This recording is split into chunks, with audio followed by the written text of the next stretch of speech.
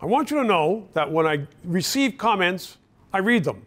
And oftentimes I hear from people, they say, why do you have all these experts? Why don't you have just some people who know what's going on? Peter Struwing joins me today. He is an auto, not a worker, but tell me, you oversee plant workings, is that it? I've been in the auto industry for 35 years here in Ontario. I've been to 43 Do U.S. you wear states. a hard hat at work? I wear a hard hat, a safety vest, boots, safety boots. Good.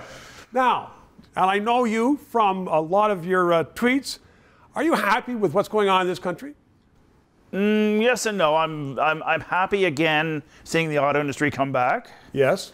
I'm very happy about that because it creates jobs. Manufacturing is fantastic for our economy. Yeah, high-paying jobs. Absolutely, and there's a lot of high-paying jobs in this industry, but we have a massive labor shortage trying to fill some of the positions.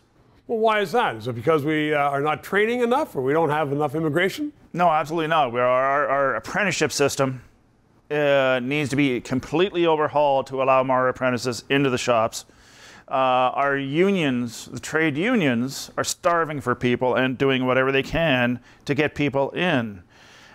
Plus, we are not... Is it not attractive, though, when they're starving for people? Is it because the old thing, like, years ago, well, go to university or go to medical school or law school and don't go into the trades? Correct. Everybody thinks that you go into trade, you get dirty and sweaty, and you don't make much money. I know guys that are making $250,000 a year as an iron worker. Really? Okay, so the government, and that's provincial, they should be dealing with more trade jobs. Absolutely. Across Canada. So that's one of the good, well, it's good that we're growing so much. Tell me what else governments should be doing. We need to get more immigration, as you said before. We need a lot more people in this country to fill these positions. Now, a lot of people are watching you right now saying, well, we don't need any more immigration. Absolutely. But we have a big country. We have a massive country. And we have a lot of jobs. Yes.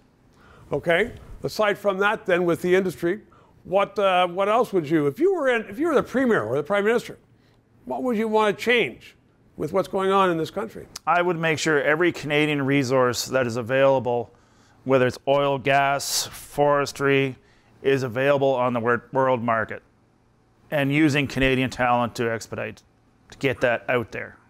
Okay, so you're saying we should have more mining, have more exploration and production. Correct. And do we also need then to have more means to ship it around the world? Yes, absolutely. Are Canadians, well, I'm almost out of time here, but you're going to stick around because I just want to know whether Canadians are not very entrepreneurial. But, Peter, 3 minutes. We're going to come back with another one of these. If you did not know that the red ensign, formerly Canada's flag, has now been labeled by the Canadian government a symbol of hate, and they're sending that to all the students, then press subscribe and PayPal and learn more.